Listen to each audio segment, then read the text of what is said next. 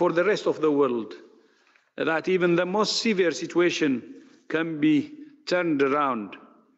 Of course, we must exercise caution. The situation can reverse, but the experience of cities and countries that have pushed back this virus give hope and courage to the rest of the world. Every day, we're learning more about this virus and the disease it causes. One of the things we're learning is that although older people are the hardest hit, younger people are not spared. Data from many countries clearly show that people under 50 make up a significant proportion of patients requiring hospitalization. Today, I have a message for young people. You're not invincible.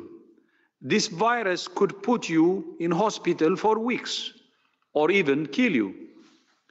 Even if you don't get sick, the choices you make about where you go could be the difference between life and death for someone else. I'm grateful that so many young people are spreading the word and not the virus. As I keep saying, solidarity is the key to defeating COVID-19. Solidarity between countries, but also between age groups. Thank you for heeding our call for solidarity, solidarity, solidarity. We have said from the beginning that our greatest concern is the impact this virus could have if it gains a foothold in countries with weaker health systems or with vulnerable populations. That concern has now become very real and urgent. We know that if this disease takes hold in these countries, there could be significant sickness and loss of life. But that's not inevitable. Unlike any pandemic in history, we have the power to change the way this goes. WHO is working actively to support all countries, and especially those that need our support the most. As you know, the collapse of the market for personal protective equipment has created extreme difficulties in ensuring health workers have access to the equipment they need to do their jobs safely and effectively. This is an area of key concern for us. We have now identified some producers in China who have agreed to supply WHO. We are currently finalizing the arrangements and coordinating shipments so we can refill our warehouse to ship PPE to whomever needs it most. Our aim is to build a pipeline to ensure continuity of supply with support from our partners, governments, and the private sector. I'm grateful to Jack Ma and his foundation, as well as Aliko Dangote, for their willingness to help provide essential supplies to countries in need. To support our call to test every suspected case, we're also working hard to increase the global supply of diagnostic kits. There are many companies globally that produce diagnostic kits, but WHO can only buy or recommend kits that have been evaluated independently to ensure their quality. So we have worked with FIND, the Foundation for Innovative New Diagnostics, to contract additional labs to evaluate new diagnostics. In parallel, we're working with companies to secure the supply and equitable distribution of these tests. And we're also working with companies to increase production of the other products needed to perform the tests, from the swabs used to take samples to the large machines needed to process them. We're very grateful for the way the private sector has stepped up to lend its support to the global response. Just in the past few days, I have spoken with the International Chamber of Commerce with many CEOs through the World Economic Forum and with the B20 group of business leaders from the G20 countries. We understand the heavy financial toll this pandemic is taking on businesses and the global economy.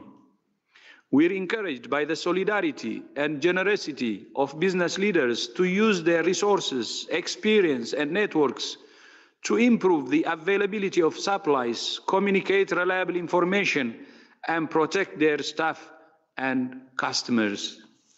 And we're also encouraged that countries around the world continue to support the global response. We thank Kuwait for its contribution of $40 million. In addition to increasing access to masks, gloves, gowns, and tests, we're also increasing access to the evidence-based technical guidance countries and health workers need to save lives. WHO has published guidelines for health ministers, health system administrators, and other decision makers to help them provide life-saving treatment as health systems are challenged without compromising the safety of health workers.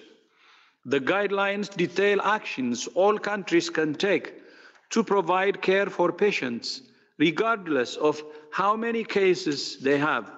They also outline specific actions to prepare health systems according to each of the 4 Cs: no cases, sporadic cases, clusters of cases, and community transmission.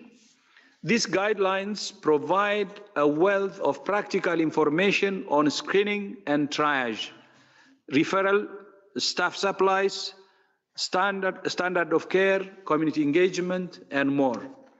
We encourage all countries to use this and many other guidelines, which are all available on the WHO website. But we're not only advising countries, we also have advice for individuals around the world, especially those who are now adjusting to a new reality. We know that for many people, life is changing dramatically. My family is no different. My daughter is now taking her classes online from home because her school is closed.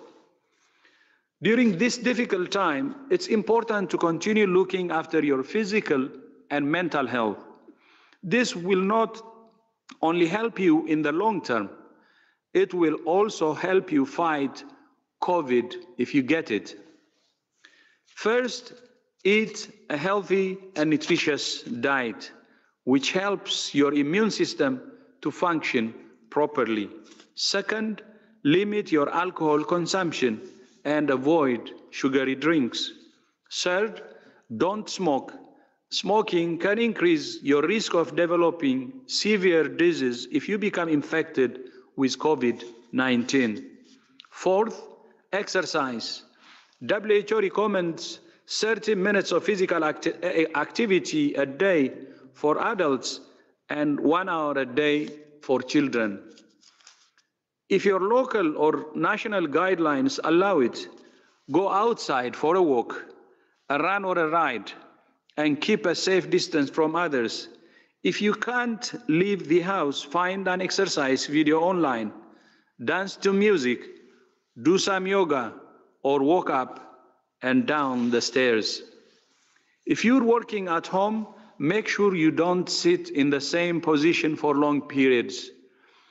Get up and take a 3-minute break every 30 minutes.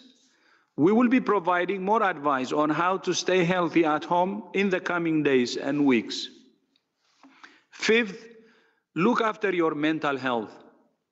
It's normal to feel stressed, confused, and scared during a crisis. Talking to people you know and trust can help. Supporting other people in your community can help you as much as it does them. Check on neighbors, family, and friends. Compassion is a medicine. Listen to music, read a book, or play a game. and try not to read or watch too much news if it makes you anxious. Get your information from reliable sources once or twice a day. To increase access to reliable information, WHO has worked with WhatsApp and Facebook to launch a new WHO Health Alert messaging service. This service will provide the latest news and information on COVID-19, including details on symptoms and how to protect yourself. The Health Alert service is now available in English and will be introduced in other languages next week. To access it, send the word "Hi" to the following number on WhatsApp: 0041 798 931 892. We will make this information on our website later today. COVID-19 is taking so much from us, but it's also giving us something special, the opportunity to come together as one humanity, to work together, to learn together, to grow together. I thank you.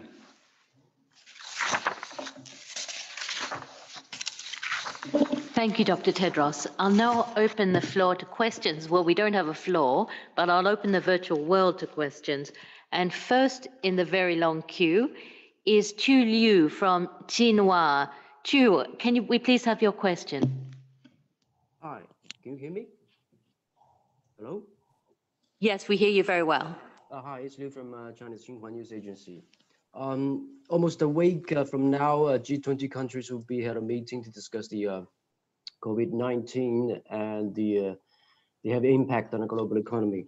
And my question is, now China has reported no new cases since yesterday. So what does it mean? What does it mean for China? What does it mean for the rest of the world? And what are the difficulties lying ahead for China in combating this global pandemic? Thank you.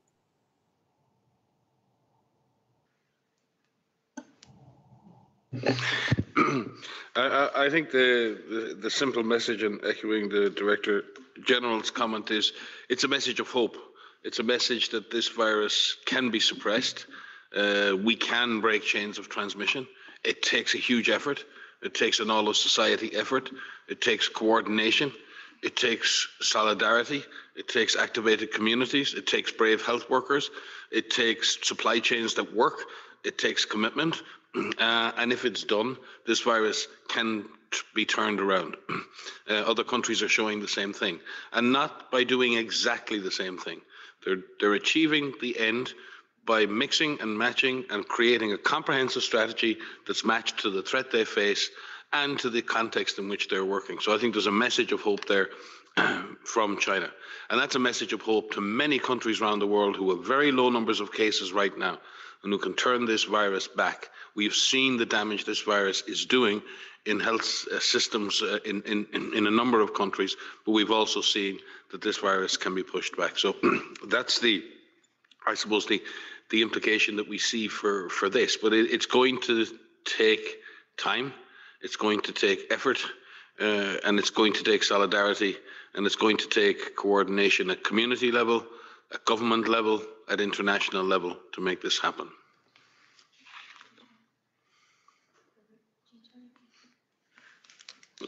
There was no specific question. Thank you very much. I'll now hand it over to Badia from Nawaz in Iran. Hello, can you hear me? Hello? Very well. Please go ahead. I asked this question before in a one-on-one interview with Dr. Royan. So I'm asking Dr. Tedros, as you know, today is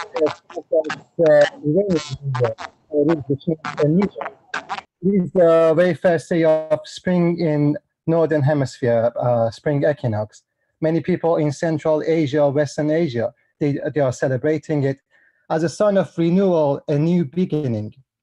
In this climate, what would be the WHO's message to people who are celebrating Nowruz, especially Iranian, who are among people struggling the most with the outbreak of COVID-19.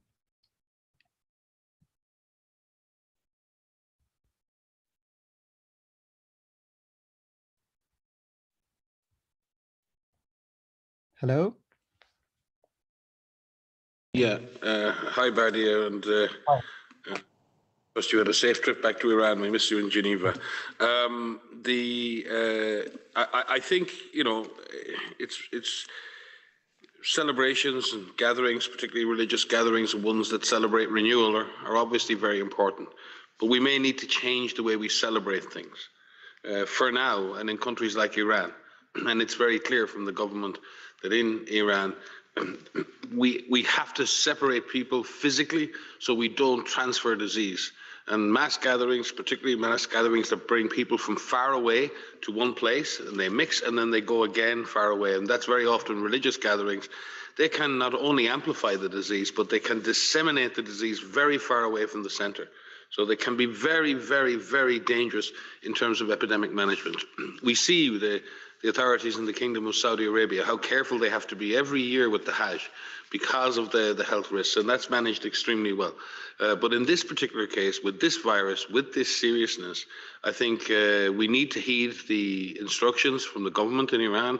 We need to heed instructions all around the Middle East that the gatherings of a certain size, and they're different size in each country, need to be avoided, and we would support the government's efforts on that. But as we've seen, and it's not just in Iran where we might have religious gatherings, we have other gatherings around the world, young people gathering, as the DG has said, and other people coming together.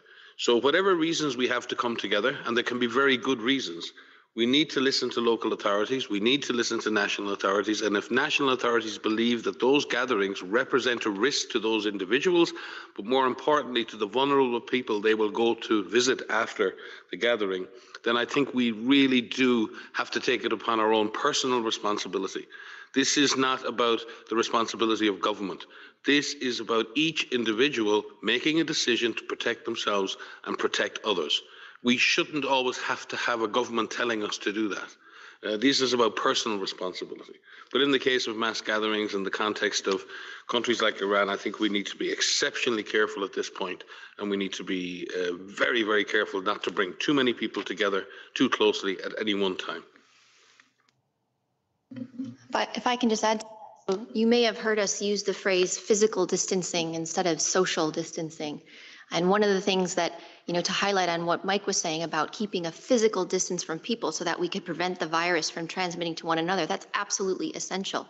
But it doesn't mean that socially we have to disconnect from our loved ones, from our family. Technology right now it has advanced so great that we can keep connected in many ways without actually physically being in the same room or physically being in the same space with people. So as the DG highlighted in his speech, a lot about this is, we say social distancing, we're changing to say physical distance. And that's on purpose because we want people to still remain connected. So find ways to do that. Find ways through the internet and through different social media to remain connected, because your mental health going through this is just as important as your physical health. Thank you. We'll now have a question from Brazil. It's Diego from Vortex. Diego, are you on the line? If so, please go ahead. Yes, I am. Thank you very much. I would like to ask a very basic question.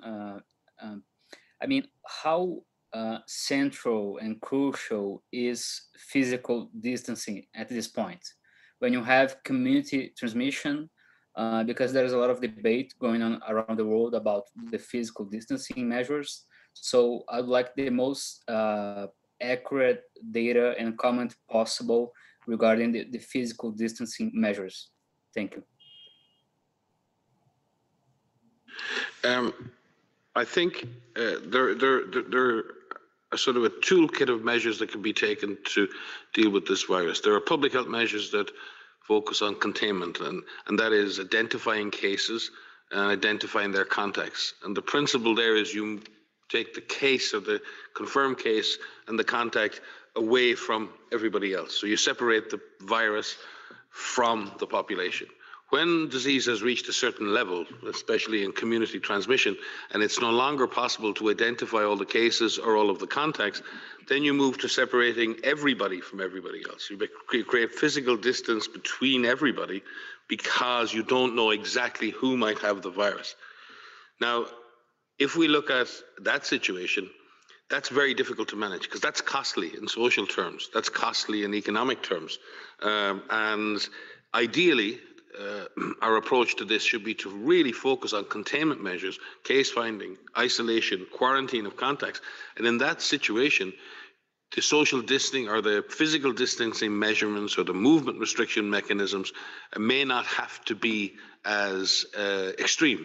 If you think about Singapore, in its fight against COVID-19, it never closed its schools. It didn't shut down its public health system. It didn't do lockdowns, but it was absolutely committed to the concept of case investigation, cluster investigation, case isolation, quarantine of contacts, and it really stuck to that task. Now, that was okay because Singapore had a relatively low number of cases. So we're not criticizing in any way countries who have to take physical distancing measures. That's a necessary measure in situations where the virus is fairly widespread in communities.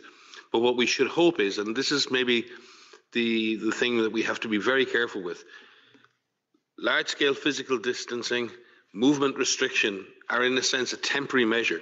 What they do is they slow down to some extent the spread of infection in communities and thereby take pressure off the healthcare system. They don't fundamentally deal with the problem of disease transmission. And if you want to get back to what countries like Korea are doing, Japan or China and Singapore and Hong Kong and others, if you want to get back to that, you really have to get back to the hardcore public health measures of case finding, contact tracing, quarantine, isolation.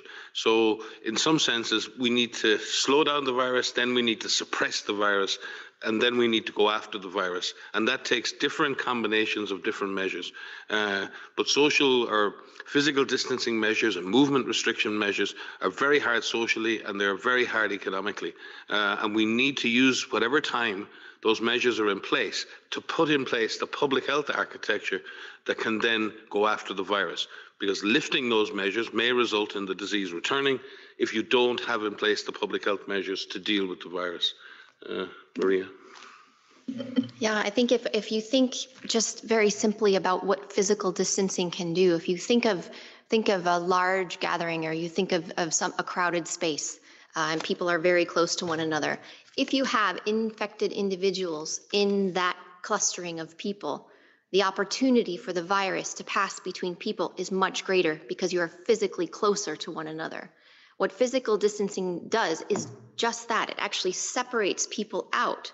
So think of that same cluster of people, but spread out over a much larger geographic area. Just think of a drawing, where you're seeing a bunch of dots. Either they're very close together or they're very spread apart. If those dots are spread apart and those dots represent people, and you have infected people in those areas, you remove the exposure. You remove the opportunity for that virus to pass between one person and another. But as Mike has said, and as we have said before, social distancing, physical distancing alone is not enough. It has to be part of a much larger package of interventions. Thank you, Maria. So now I have a question from Imogen Fuchs. So you're on the line, Imogen. Yeah, can you hear me? Hi. Can you hear me? Yes? Very well. Go ahead. Great. Yeah, there have been some questions about the mortality rate in Europe. For, Italy's is tragically really high. Germany so far is quite low. And there have been some questions about how the cause of death is being recorded. For example, if an individual who already had serious underlying health conditions. Do you have any data from the different countries about how they're recording cause of death? I don't have any specific data about how each country is recording a cause of death, whether it was associated with COVID-19 or if there were other reasons why people died. We do know from the confirmed cases if those individuals have been reported as having recovered or who have died. We spoke about this the other day, the differences in mortality as you compare them by country. We have to be very careful about how we compare countries right now. There's a combination of factors of why we're seeing differences in mortality by country. The first is about the populations that the virus is affecting and infecting. We gave the comparison between the virus moving in older populations because we know that the virus can cause more death in older individuals, as opposed to the virus circulating in younger populations where you would see less mortality. So there are a number of factors in which the mortality rate can vary by different populations. And we also discussed previously about the challenges of describing mortality as an epidemic unfolds, as this pandemic unfolds. Looking just at the numbers of deaths over the numbers of cases that are reported is only a snapshot, and it's an incorrect snapshot of what the true mortality is, because we don't know the extent of infection in the population on the one hand, and on the other hand, there are a number of individuals who are very severe, who are still in ICU, some of whom will recover and some of whom will die. So we don't have those precise numbers yet of how many will die out of those that are infected, and we still don't know the overall infection rate in the general population. Thank you, Maria. I'm just going to ask now a question that was sent to me by email from a correspondent, a health writer in India, who's been struggling to get on virtually. Her name is Mayank Bhagwat, asks, India has tested close to 13,000 samples. WHO says test, test, test. She asks, by not scaling up the tests, has India lost critical time? So it's wonderful that we're seeing testing being done across countries. We know that there are challenges associated with doing that test. We know we are working very hard across all of our regions with many different manufacturers to ensure that tests are available in countries that need them. We're working with labs across all countries to ensure that the lab capacity in each country is increasing. And we're seeing many countries take additional steps to further increase that capacity. What the DG meant when he said test, test, test was that we would like to see we recommend that all suspect cases be tested, and we recommend that all contacts that have symptoms are tested. And the reason that that is absolutely critical is that we need to know where this virus is so that we could stop the onward transmission from those who are infected to infect other people. And so by doing that, by having adequate testing and ample testing as part of your strategy will help reduce this down. But that isn't enough. We know that by finding those cases, isolating cases, and caring for those cases is critical. Quarantining of your contacts so that they cannot pass that virus onward is absolutely critical to stopping transmission moving between people. Thank you, Maria. DG, you wanted to add? No.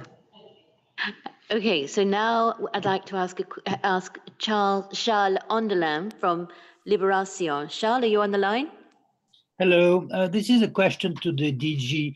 Dr. Tedros, I'd like to know how you are coping with the different pressures you might have from member states who don't really have the same priorities or ways to fight this virus. How do you cope with the different appreciations coming from the larger member states?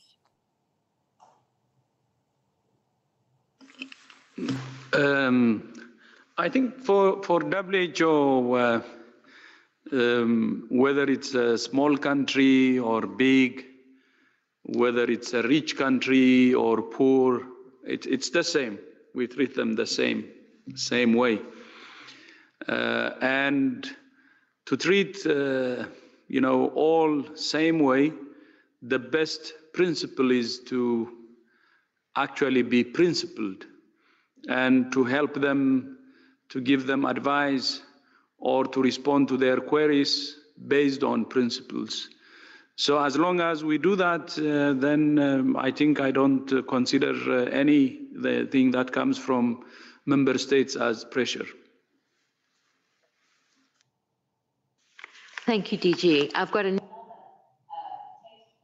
another printed question that was emailed to me by John Zarakostas on behalf of France 24 and The Lancet. What is the shortfall in the global supply of PPE and critical life-saving medical equipment? And in view of the surge of cases, how much production of these supplies needs to increase?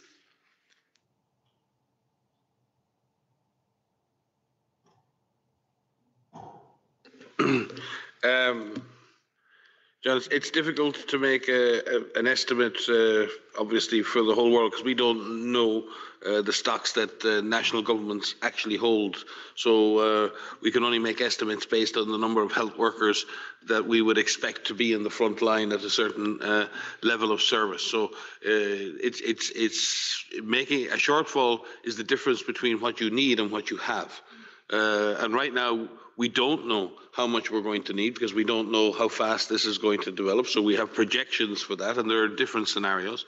And equally, it's difficult to know where the gap is because we don't have full knowledge of what countries actually themselves have. We are going through a very sophisticated process of establishing and finalizing the gaps as we see them. We're asking countries what their gaps are specifically. We're doing market analysis as to what the supply chain has within it. It's safe to say that the supply chain is under huge pressure. We're working with the Pandemic Supply Chain Network to maximize the amount of flow of PPE into a protected supply chain for PPE for health workers around the world.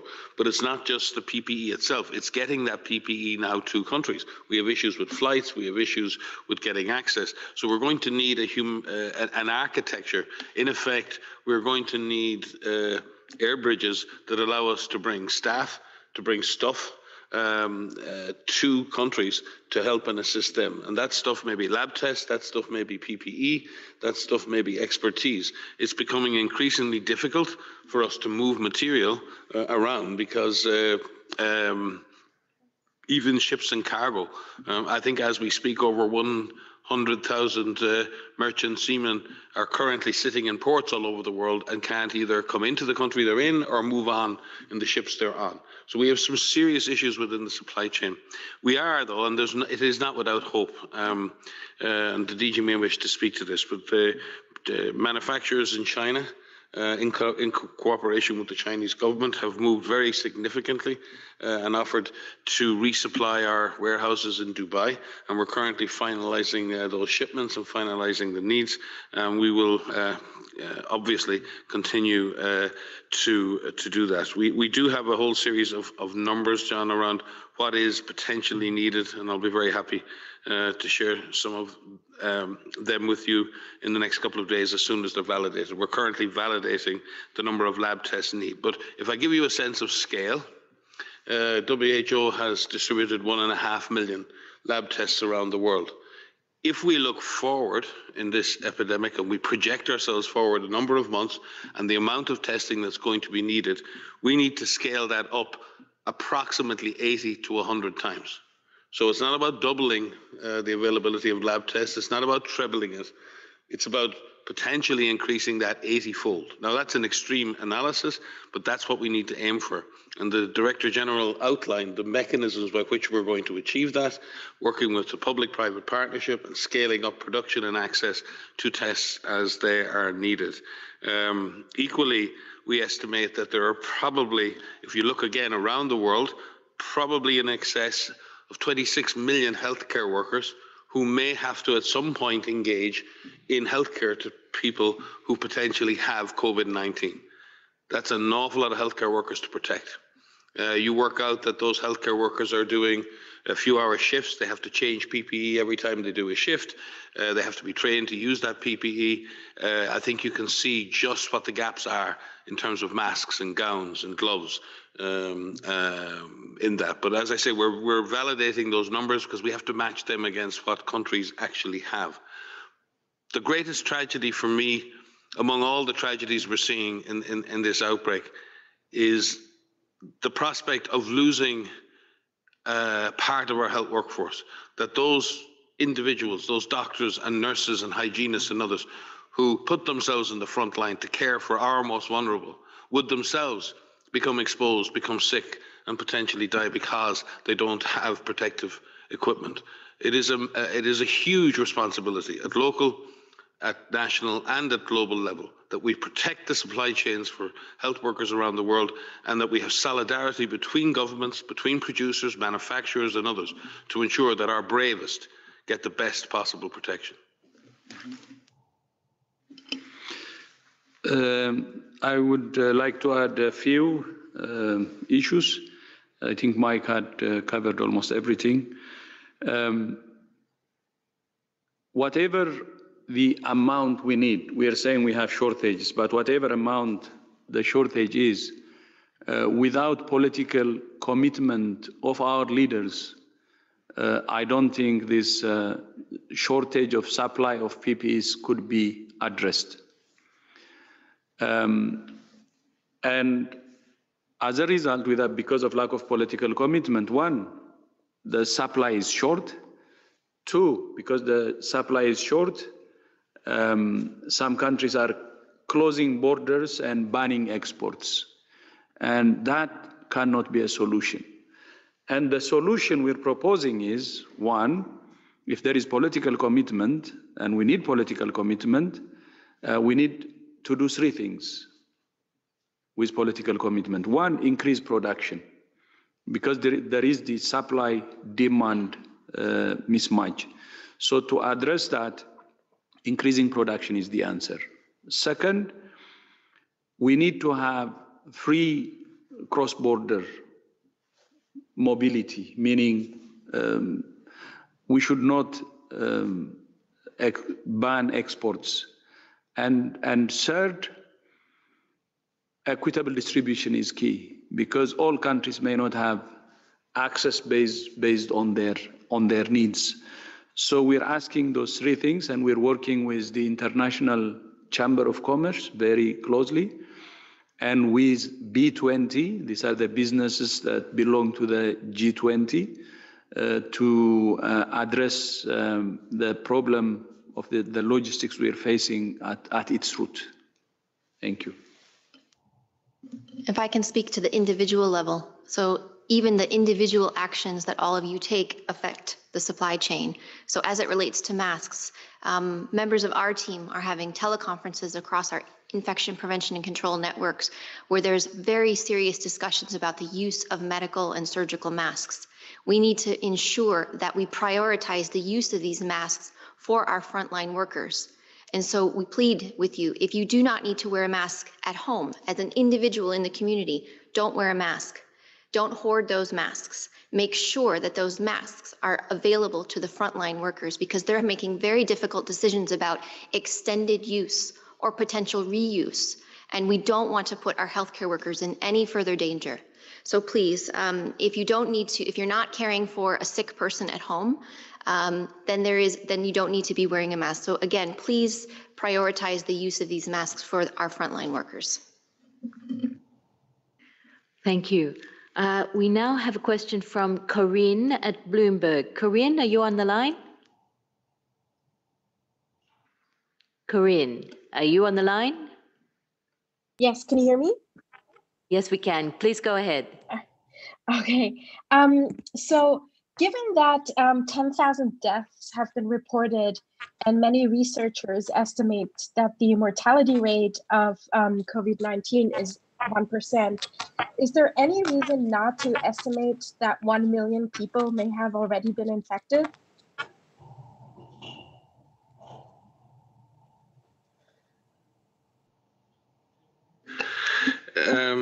I think you may be mixing up two lines of logic here. There have been over 200,000 confirmed cases reported, and we have 10,000 deaths. So deaths can be calculated as a proportion of those. We try to avoid that in general, because very often your reported cases reflect infections up to 14 days before, but your deaths can actually reflect people who were exposed 2 weeks, 3 weeks, 4 weeks before. So it's not necessarily a good thing to make that calculation. But using deaths as a way of calculating how many people are infected is making an assumption that you actually you can make that calculation. And unfortunately, we can't make that calculation. What I think we need to focus on, and many people, we will have to wait for serology tests to really understand what the population attack rates are. But all of the data so far suggests that asymptomatic cases are a relatively low proportion of symptomatic cases. We don't know beyond that whether there are others who just get infected and just develop antibodies and never ever know they're infected, or may not even be infectious. The question is, what's driving infection? And what we believe is driving infection is, for the overwhelming majority of people who are infected, they're infected by a symptomatic other individual, somebody who is sick and symptomatic, who either coughs or sneezes close by, or who contaminates a surface close by. That is the main driver of transmission, and that's what we have to focus on in order to avoid infection. We can worry about all of the other ways that we could possibly be infected theoretically, and that's important, and there are outliers in all of science, but the driving force is that. With regard to the deaths, rather than trying to, when we can say 10,000 deaths, and sounds like a lot, and then other people say, well, you know, people die of other things too. But take one look at what's happening in some health systems around the world. Look at the intensive care units, completely overwhelmed. The doctors and nurses utterly exhausted. This is not normal. This isn't just a bad flu season. These are health systems that are collapsing under the pressure of too many cases. This is not normal. This is not just a little bit worse than we're used to. This is tough for systems, and therefore trying to use the absolute number of deaths as a measure of the overall impact of this outbreak is probably not the right term to use. But certainly, when we say 1% overall case fatality, it's a number. But when I would say to you that in certain situations, particularly in the over 70s, in a number of situations, the case fatality, the clinical case fatality, the case fatality in those people admitted to hospital is up to 1 in 5 for people over the age of 70 years of age. That's a really, really serious outcome for anyone being admitted with COVID-19. And equally, when we look at people in intensive care, if you look at in Italy at the moment, 2 out of 3 people in intensive care in Italy are under the age of 70. And in fact, 12% of people in intensive care in Italy are under the age of 50. So again, let's look not just at deaths, let's look at severity, let's look at the impact this is having in society. I just want to take this opportunity to say something about models. So mathematical models, WHO works with a large number of modeling groups across the globe, statisticians and modelers, and this is really important for us to help work through scenarios and work through the what ifs. What may happen if we don't do anything? What will the trajectory of this outbreak in each country and at the global level or by region look like if we do nothing? And those numbers are scary. I'm sure you've seen some scary numbers that have been reported in the media, and those numbers will likely continue. But the important thing is that there's something we can do about this. We have seen in a number of countries now that there are several actions that can take this comprehensive approach that we've been talking about to drive those numbers down. And we owe this to ourselves and the rest of the world to do everything we can to make sure that those predictions do not become a reality. Thank you, Maria. So now I have a question. We're moving around the globe to Greece. Kostas from ERT, are you on the line? Yes, I am on the line. Do you hear me? Please go ahead. I will ask a question to Dr. General. Give us, please, an update about the vaccine research. How far away are we from the lucky first day to win COVID-19? Question about the vaccine. So we are working across with the research and development blueprint, the R&D blueprint, with a number of scientists and researchers all over the globe. And one of the areas that we are working on is the acceleration of vaccine development. Not just us, we're working with people across the globe. There's at least 20 vaccines that are in development for COVID-19. And you heard us report, I think, Mike, you can give a little more detail on this, of the first trials that are starting 60 days after the virus was sequenced, if I'm not mistaken.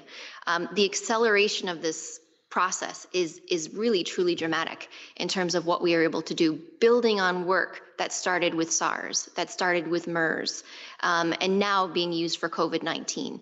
We're still some time away before we would have a vaccine that could be used, and they still need to go through the trials to look at efficacy. But this work is underway, and we are very grateful for all of the partners that are working to get these clinical trials underway.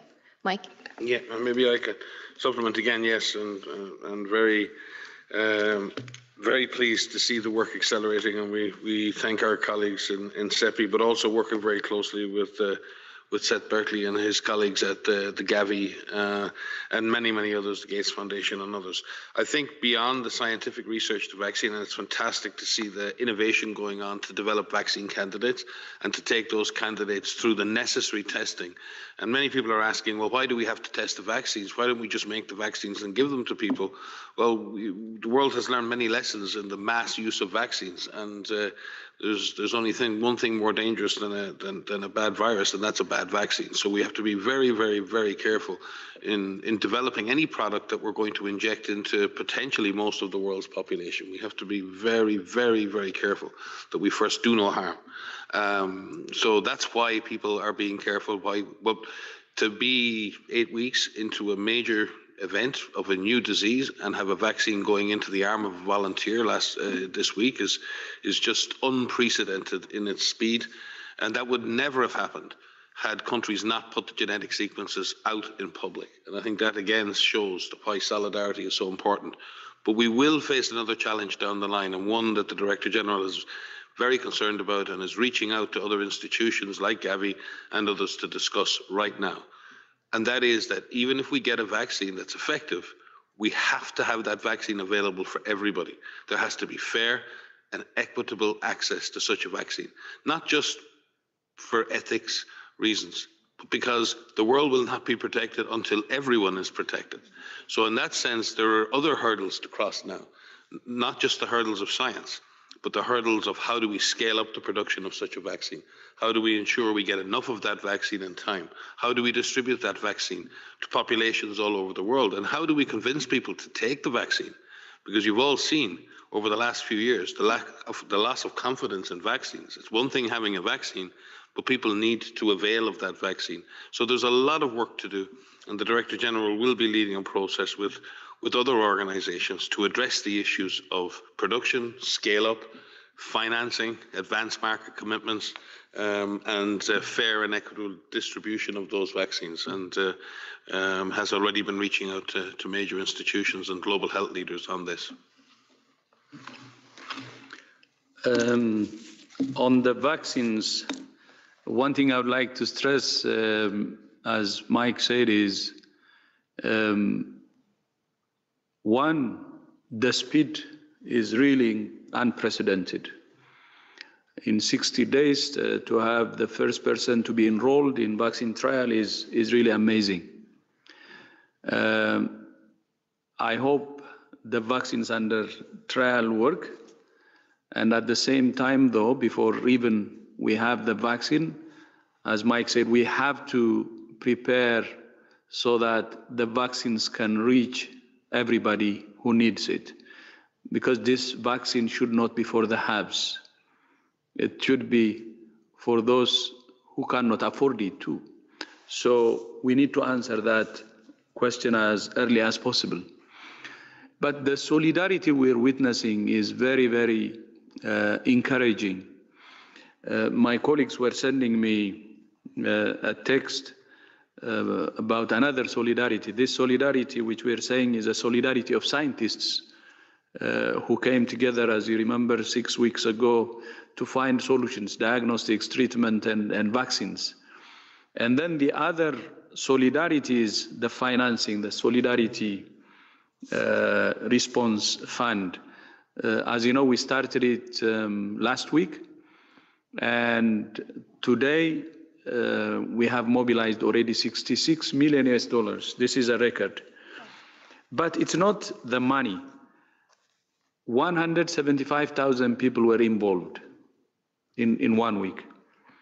And not only that, there is an outpouring support which is still flowing, and including many stories that really touch our hearts. I will give you some of the stories. In New York, a theater group started a virtual singing challenge, getting people to donate. And in Ireland, Mike's country, Karen Ford is staying active and pledging 4,000 squats in GoFundMe campaign to support the fund. And then online, a popular video game streamer started hosting regular fundraisers with his followers.